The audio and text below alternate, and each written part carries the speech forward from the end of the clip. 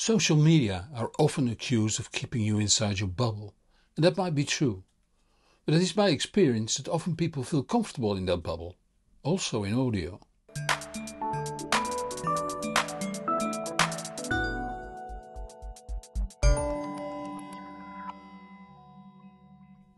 If your digital music player keeps track of the music you play most, you will see it's only a small number of your collection.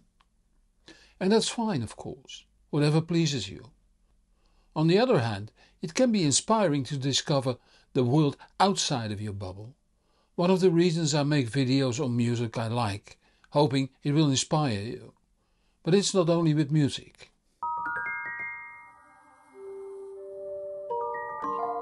There's a vast group of audiophiles that got stuck in a given audio technique. For instance with amps. Tube amps, either single-ended or push-pull, Class A solid state, Class D, Class G and so on. It's the same with digital to analog converters, ladder converters, low bit converters, non-oversampling DACs, non-oversampling NOS DACs, FPGA DACs, not to mention the use of specific chips. And again it's the same with loudspeakers. Vented boxes, closed boxes, transmission lines, electrostatic loudspeakers, magnetostats, horns, omnidirectional speakers, bidirectional ones, dipoles, active or passive and so on. Once you've found your path to the sound you like, you're not likely to go on to leave it. It's an eel trap that makes it harder to escape the deeper you go.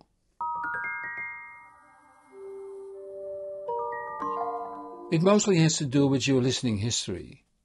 I think I've told you this before, but it's so illustrative I use it again here. When I was young, there were just vacuum tube radios where I lived. There were two main camps of buyers, the Grundig and the Philips camp. Grundig radios had a deep brown warm sound, while Philips radios sounded open and bright. Both were far from Hifi, and no one was right choosing one for the other. There were Grundig families and there were Philips families. And of course there were those that went for the less popular brands, the non-conformists. Some children, when they got older for radios were expensive, that wanted to make the point against the family that they were different by choosing another brand their family didn't choose, clearly demonstrating they didn't like the family bubble. A choice that didn't have anything to do with the sound character.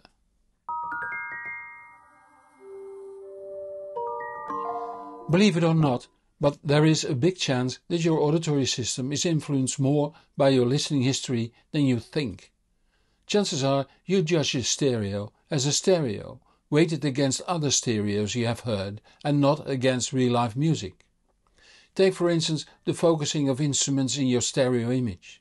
Especially with an orchestra playing in a concert hall, there normally is less focus than I hear in quality stereo setups. And what about a double bass in a jazz combo? You will seldom hear it sound as dry and detailed in the real. You could of course say it's recorded wrongly, an argument that holds from a purist point of view. From the view that the recording is a perfect registration of what happened in the studio or on stage in the physical sense. But wouldn't it be more enjoyable if the recording gives you the experience of live music? A recording that is compensated for the lack of visual clues by slightly pushing the fader up when instruments have a solo. By modifying early reflections in recordings for a more emerging and enjoyable acoustic environment. I'm very curious what you think of that. I love to hear from you in the comments, but please keep it civilized and motivate your opinions. And please no name calling, swearing or other misbehavior.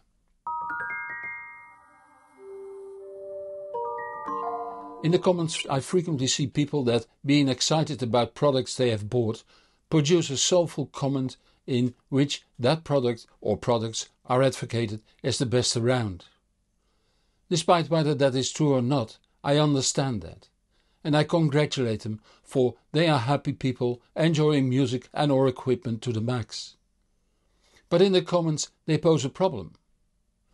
Firstly, the standard maintained might not be yours. Like the €100 Wim mini streamer that is applauded by many viewers. There are even those that think a higher quality is not possible and higher price streamers are a rip-off. If that was the case, why did I buy a 10k streamer? Because I'm part of the scam? I don't think so. I'm too proud of my good name and standing. Luckily, the difference between equipment of low price and high-end gear is easily heard, while the Wim users are happy in their own bubble, and rightly so.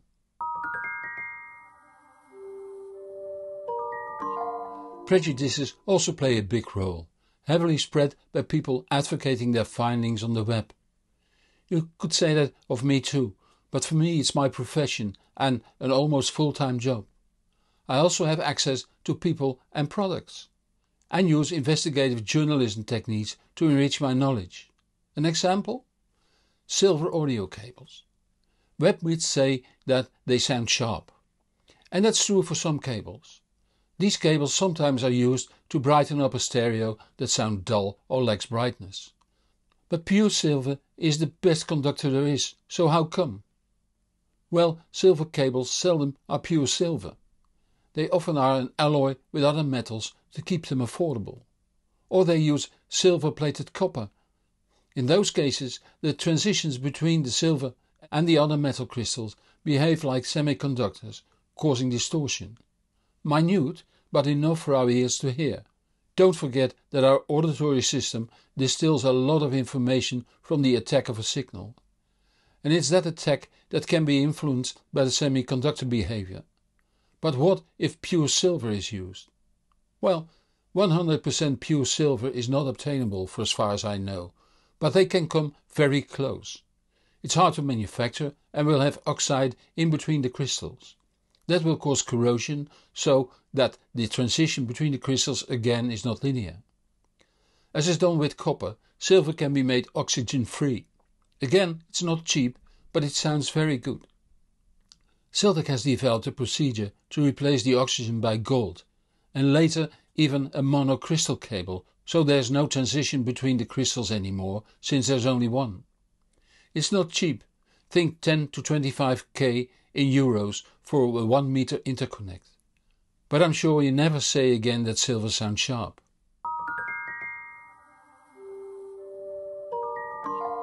The truth never is universal.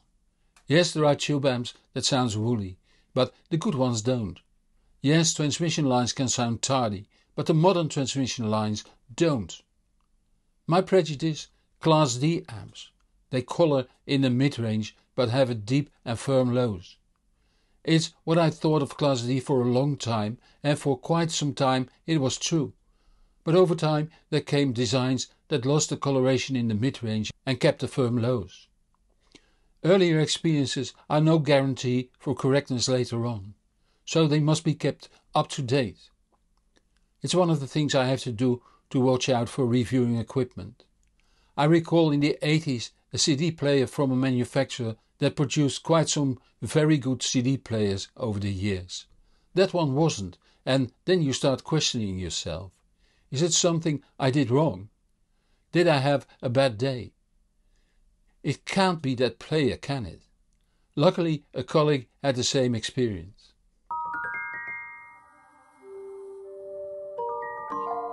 Well, if you now think it's a hassle to buy a good stereo, go to a good dealer and let him demonstrate some setups within your budget, or ask him to demonstrate the best setup he knows within 60% of your budget. And don't tell him it's 60%. Then ask him to do a demo with a setup one notch up. If you hear improvements and find it worth the extra money, buy it or ask for a demo of a setup yet another step up. If that's not possible, or if you want to do it all yourself since it's part of the fun, and it is, find good sources of info. There are no secrets, only things you don't know. Read and watch critically. Don't trust everything you read and hear, and, the most important, deal with your own prejudices. Also, be honest to yourself. It's no problem if the appearance of a device also is taken into account when buying new gear, but be honest about it to yourself and free yourself from any bubble.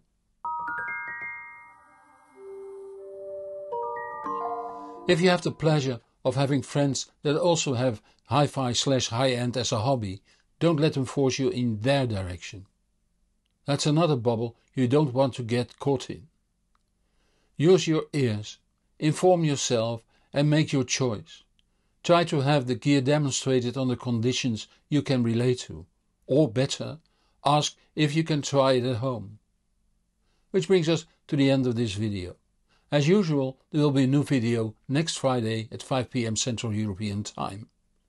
If you don't want to miss that, subscribe to my channel or follow me on the social media so you will be informed when new videos are out. Help me reach even more people by giving this video a thumb up or link to this video on the social media. It is much appreciated. Many thanks to those viewers that support this channel financially. It keeps me independent and lets me improve the channel further. If that makes you feel like supporting my work too, the links are in the comments below this video on YouTube. I'm Hans Beekhuizen, thank you for watching and see you on the next show or on the hbproject.com. Whatever you do, enjoy the music.